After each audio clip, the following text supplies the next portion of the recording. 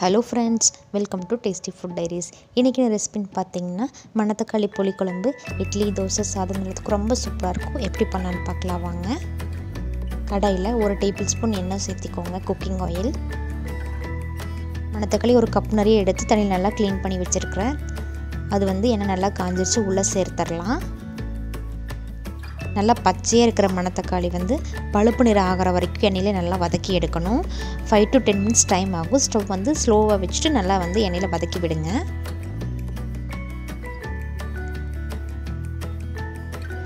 பார்த்திங்கன்னா லைட்டாக colour change ஆகிடுச்சு. இதே மாதிரி எல்லா தக்காளியும் கலர் சேஞ்ச் ஆகணும். அது வரைக்கும் எண்ணெயில் வதக்கி விடலாம். 10 minutes ஆகிடுச்சு. எல்லா தக்காளியும் நல்லா எண்ணெயிலே வதங்கிடுச்சு. இது உடம்புக்கு ரொம்ப நல்லது இந்த தக்காளி.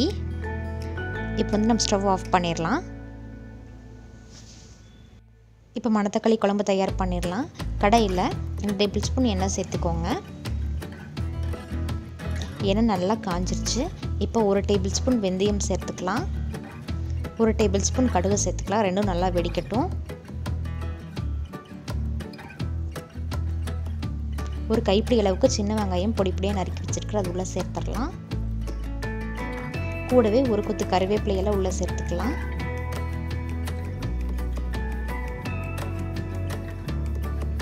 உப்பு தேவைக்கு சேர்த்துக்கோங்க. இப்போ எல்லாத்தையும் நல்லா வதக்கி விடுங்க. பூண்டு 20 பல்லு நல்லா குட்டி குட்டியாக நறுக்கி வச்சுருக்கிறேன், அது உள்ளே சேர்த்துடலாம். எல்லாமே நல்லா வதங்கிடுச்சு. ஒரு எலுமிச்சம்பழம் சைஸில் புளி எடுத்து தண்ணியில் ஊற வச்சு எடுத்து வச்சுருக்கிறேன். அந்த புளி தண்ணி உள்ளே சேர்த்துடலாம். இப்போ 2 டேபிள் ஸ்பூன் மல்லி பவுடர் சேர்த்துக்கலாம். 1 டேபிள் ஸ்பூன் மஞ்சள் பவுடர் சேர்த்துக்கலாம். ரெண்டு நல்லா மிக்ஸ் பண்ணி விடுங்க.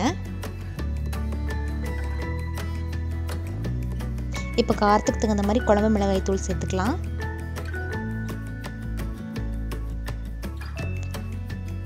இப்போ 5 minutes நல்லா கொதிக்க விடுங்க. ஒரு மிக்ஸி ஜார் எடுத்துக்கோங்க. அதில் 5 டேபிள் ஸ்பூன் துருவின தேங்காய் சேர்த்துக்கோங்க.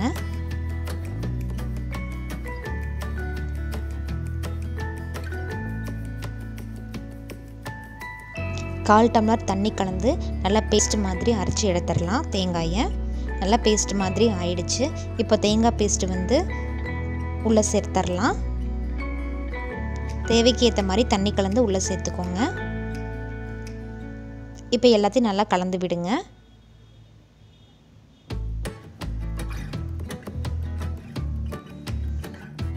நம்ம எண்ணெயிலே வதக்கி வச்சுக்கிற மணத்தக்காளி உள்ளே சேர்த்துடலாம். இப்போ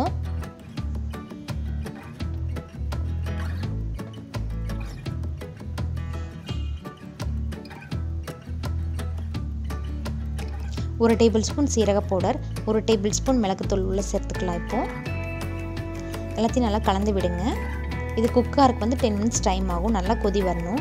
எண்ணெய் மேலே மிதங்குற அளவுக்கு நல்லா கொதி வரணும். அப்போ தான் நல்லாயிருக்கும். உப்பு காரம் செக் பண்ணிக்கோங்க. இப்போ ஒரு 10 நிமிஷத்துக்கு நல்லா க்ளோஸ் பண்ணி வச்சிடலாம்.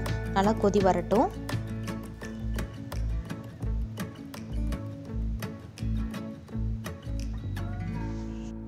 இப்போ பார்த்தீங்கன்னா 5 நிமிஷம் ஆயிடுச்சு. ஓரளவுக்கு கொதி வர ஆரம்பிக்குது. இன்னொரு 5 minutes நம்ம கொதி வர அளவுக்கு வெயிட் பண்ணலாம். அப்போ தான் ரொம்ப டேஸ்ட்டாக இருக்கும். 10 நிமிஷம் ஆயிடுச்சு. இப்போ நல்லா கொதித்து முடிச்சிருச்சு.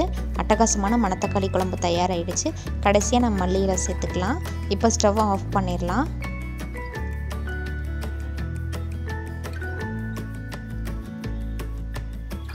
நீங்கள் எல்லோரும் கண்டிப்பாக ட்ரை பண்ணி பாருங்கள். ட்ரை பண்ணி பார்த்துட்டு எப்படி இருக்குன்னு நீங்கள் எனக்கு ஃபீட்பேக் கொடுங்க. தேங்க்ஸ் ஃபார் வாட்சிங். தேங்க்யூ.